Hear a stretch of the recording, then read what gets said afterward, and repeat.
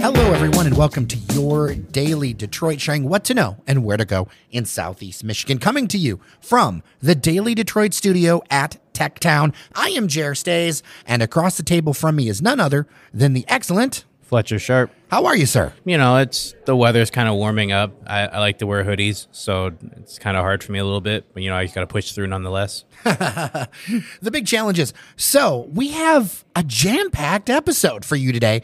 Going to hit you with a few different things. We're going to have a conversation with an NFL draft prospect from Detroit, Rich Miller Jr., talking about his background growing up here and how it's impacted him going into possibly joining an NFL roster. Really cool conversation. Looking forward to that.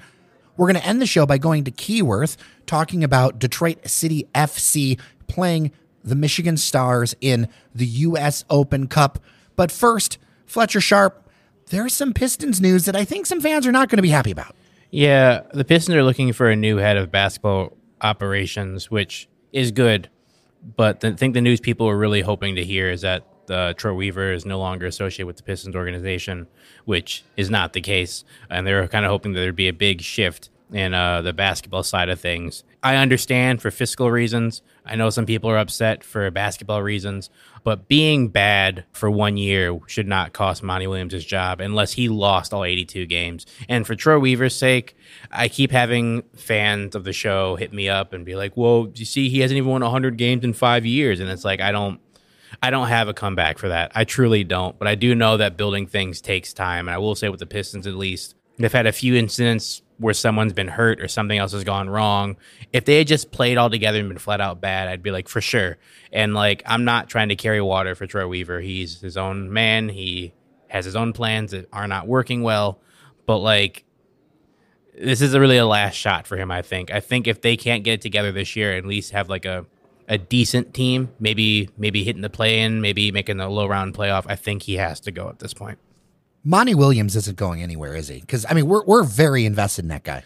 No, he has the richest contract in NBA coaching history, and if you cut him after 1 year, which means you have to pay him all of that money, all that really says to me, if I were another coach, is, hey, I can go there and suck for a year or two, but sign a big contract, and they have to pay him. And, that sends the wrong message. You have to figure out a way to turn it around, and also they have to give you a chance to turn it around. They can't just say, well, you had one bad year, dysfunctional roster, gotta go, man. That's not...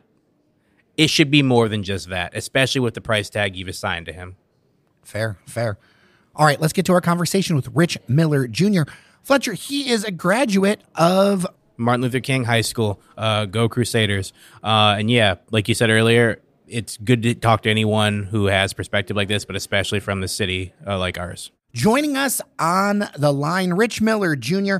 From Detroit, has a background here. Also, hopefully has aspirations into the NFL draft. Welcome, Rich, to Daily Detroit. I appreciate you.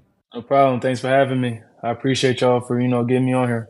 Yeah, of course. It's always good to get people from the hometown on air.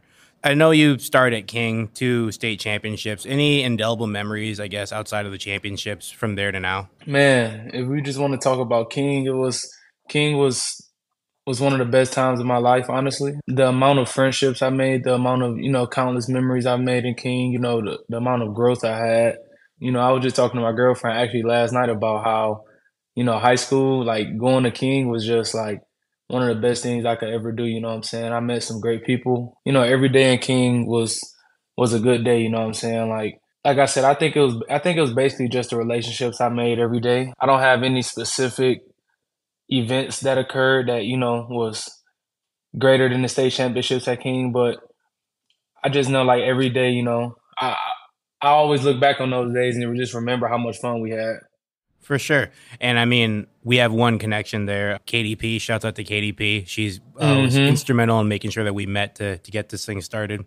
So leaving King to go to Buffalo, what did you see at Buffalo that made you decide, this is where I want to start off? Honestly, it was during the time, I thought I was a Big Ten player. I thought I was a ACC or Big Ten player, stuff like that. Man, I'm going to go somewhere really big and just start my career off. But I did have a few of those offers, but when it came down to it, I took a visit to Buffalo, and the coaches just they wanted me so bad, and they showed me so much love, and I'm the type of person who loves me. You know what I'm saying? I love one who loves me, and they showed me so much love. They showed me, they told me they was gonna give me the opportunity to play as a freshman. They told me, I had a chance to come there and be one of the guys. They also really, like they didn't just see me as another number. Some schools sometimes just see you as another number and, just another player from Detroit or just a good player that it sounds good to have on their team. And these guys actually like wanted me like really bad. And I think that's really what took me there. A funny story actually, when I took my visit there, my dad's car literally like kind of just broke down. We drove there through Canada or whatever, and we were still in Buffalo. My dad's car kind of broke down, and he was like, "Man, I think it's just a sign that we meant to stay here." You know what I'm saying? Like we supposed to stay here, and stuff good is going to happen if we stay here. So that's what we did, man. I made the most of it while I was there. And, I appreciate Buffalo for every single thing. I appreciate this coaching staff for everything. I couldn't write it any better, honestly. I couldn't write it. I thought I was going to be a Big Ten football player coming out of high school, but I guess I needed 2 more years to, develop. So I couldn't write it any better. The city was a great city to be in. I met some great people. I had a great time, ate some great food, man. So Buffalo was definitely the spot to be around that time. In your travels and in your game, what do you take from Detroit with you? What are one or two things you learned about, Detroit and being, from here that you take with you? Everyone knows, man. Like, I think us in Detroit just built different. One of the things I definitely took with me is the grit that we all had to grow up with, and like just that hustle, the hustle that we all had to grow up with, and being able to not have anything handed to us. So we work in Detroit. We work hard. We work hard for every single thing that we get. Nothing was ever handed to any of us. We always had to work harder than those people from the suburbs and get half as far. You know what I'm saying? So I think that was one of the biggest things I took with me, and that helped me stand out. All the times I was told no in college, you know what I'm saying? All the times that things weren't going my way, I think being from Detroit and being through what I've been through in Detroit is definitely what helped me push through, because like I understand that you can get anything you want in this world as long as you work for it. And I think a lot of us from Detroit who's played college football or college sports in other areas have always stood out in that way. I think we're a little tougher out of Detroit, like I said, because all the things we've seen and things we go through, and the community that we're in, we're a little tougher. You know what I'm saying? So I think like I said, when other guys was worried about some things or have a little bit of injuries or a little bit of something that hurt, whether it's mentally or physically, they tend to like shy away sometimes. And I always noticed that I was always the one who could rise above those things and rise above that adversity that we faced, and whenever it was, because of what I learned in Detroit. So I definitely always give all the credit to Detroit. You know what I'm saying? Like, I wouldn't rather be from anywhere else on this planet. Yeah, so when you think of like players from Detroit, you think of typically gritty players. Like I can think of two, Sauce Gardner, Avonte Maddox, players who like talented players, but players who also will play through an injury, will play through strike, will play through whatever just to get out there and still put up numbers, which is great. So you talked about thinking you were a Big 10 player, a Big 12 player coming out, needing 2 years a season. How great was the feeling when you got to a school like Kansas and then became the star that you became? Before I even got to Kansas, man, I had to hit the portal because my coaching staff left Buffalo. And once they went to Kansas, it was like I just decided to hit the portal just to see, what I could do. I knew I didn't have that much film, but it really hit me, and it felt even better when that same coaching staff was the ones who told me, like, we want you to come to Kansas. And that was everything to me, because I'm like, these guys never gave up on me. They might have got a new job, but they never gave up on me. They really believed that I could play Power 5 football. And that's all I need from someone. I just need someone to believe that I can do it, because like I've proven on every single level that I can do whatever I put my mind to. I can play with the best of them. I can hold my own.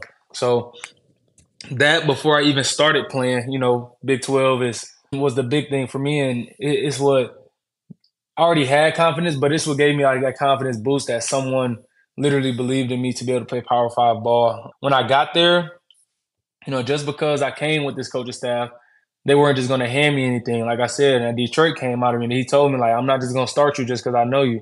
So you got to earn it. You got to earn everything you do. You got to show everyone out here that you deserve to be a starter. You deserve to play. So I didn't even start until week 4 of the 2021 season. And that game, I had 14 tackles, and I believe I had a sack too. So it was literally like it was. I couldn't write that any better either, man. It felt so good to be able to just not prove anybody wrong per se, but prove myself right and just show myself that all the work that I have put in, all the faith that I believe in, is all worth it. So, that's what gives me confidence day in and day out. I always believe in myself. I always know that I could do what other people don't think I can do for some reason. But, we still going. So obviously everyone has their dream scenario of being drafted, and number one is just being drafted, period. But for you, if you could break down and have a perfect scenario where you were like, this is what I dreamed, this is what I fell asleep and woke up and it's in front of me, what would it be? It would definitely be to literally just play in the NFL at the highest level. I understand now, being in a process that being drafted is one thing and being drafted is good, for the publicity, for a lot of different things, and like it's a lot more to being drafted. I think if you look at a lot of players in the NFL who are doing really well, a lot of them were late round or undrafted picks. I think that's where I'll be. I'll be a late round or undrafted pick, so I'm not really tripping on it. But the ultimate dream and goal is to play in the NFL for a lot of seasons and be able to change my family's life. I just want to continue to prove myself right, and give my family new opportunities. I think that dream would literally just be running out on the field, being a starting linebacker on the NFL team. That's when I probably feel like the dream came true. Or even starting on special teams, honestly. Just being able to put on the uniform and be a positive productor on the field, like be able to produce for any NFL team, not just be on the team. Like, I've never been the type to just want to be there just to put a jersey on. Like, I want to be one of the guys on the team who everyone respects and everyone looks to for certain answers, or, look to get something done. So that'll probably be it right there. For you being from Detroit, how big of a deal is it that this draft is happening here in the Motor City? Oh, man. Honestly, I've said this twice or about 3 times already since we've been on. Like, you couldn't write this any better. Everything's come full circle. I feel like it would be great if I was a first-round pick getting drafted in Detroit, being from Detroit, literally going to school 3 minutes from where the draft is. But that's not the plan God has for me. But I think just the fact that it's in Detroit just shows me that, everything always works out for me. Everything always, falls in the favor of us. And, as long as I just do what I need to do, everything will work out. It's a full circle moment, because I don't know, man, you can't write this stuff. You can't write this. So, it's right there. It's right there. We can touch it. I don't know, man. It's definitely unreal. When you head back to the city, where's the first place you're stopping besides your family's house? Ooh, honestly, I was thinking about that earlier. I was thinking about going to Chandler Park Golf Course with my cousin, but I'm not sure. Give me some Coney Island for sure.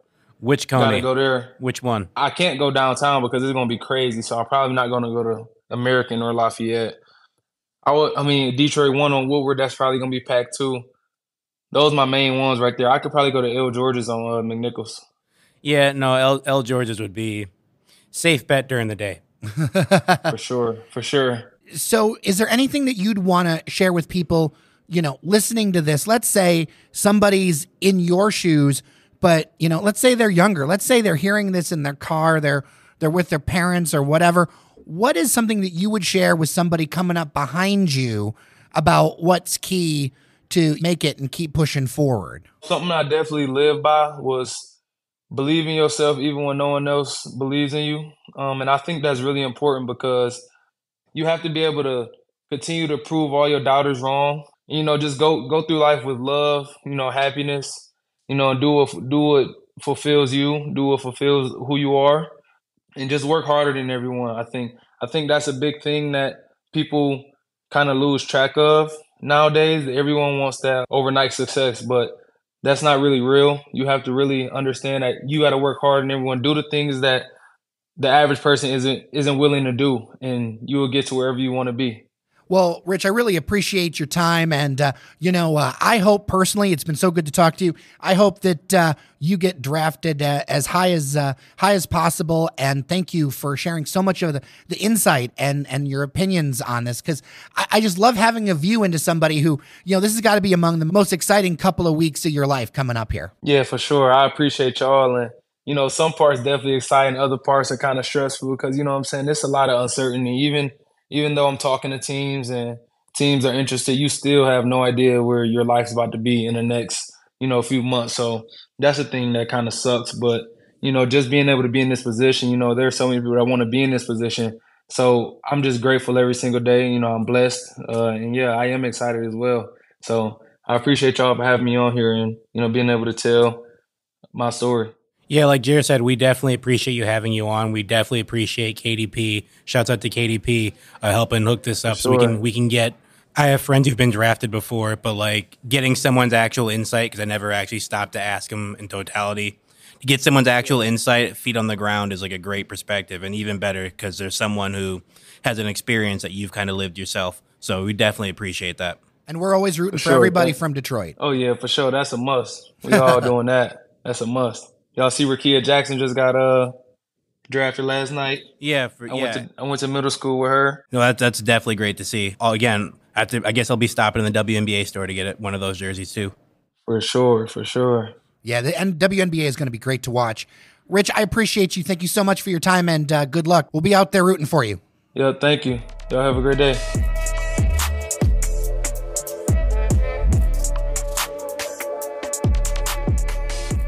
Well, Fletcher, we're ending this episode outside of Keyworth after a 1-0 Detroit City FC victory over Michigan Stars.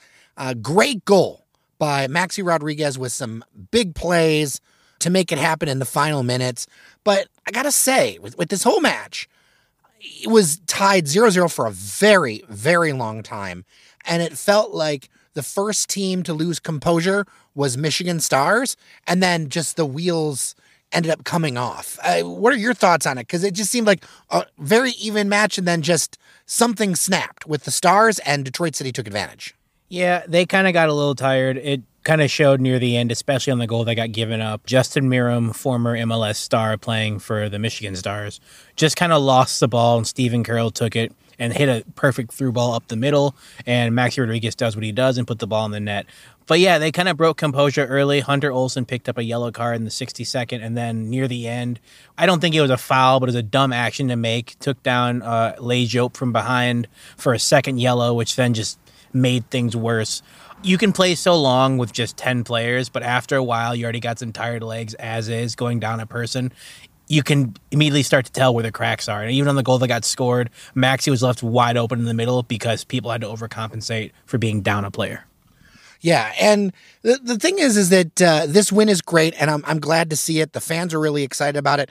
I feel like, this should have been a bigger victory, and I was a little nervous because and for context, for listeners who don't know, Elvis Amo did not start. This is a heavily rotated side. There's some other injuries that we're dealing with. What I worried about is that this offense felt a lot more like last year's offense, and I hope that's not the case when we end up playing Oakland later this week. Yeah, I mean, it was a heavily rotated unit. They had the two players who are hurt, Elvis Amo and Reese Williams. Elvis with a groin injury, Reese with a face injury. So you had Ben Morris and Yazid come in.